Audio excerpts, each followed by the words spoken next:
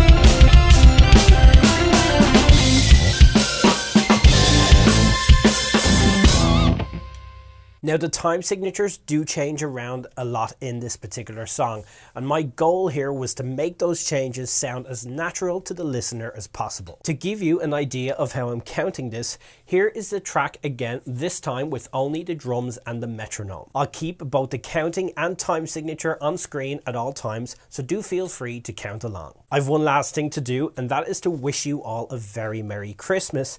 Be safe, look after each other, and I will see you all in the new year.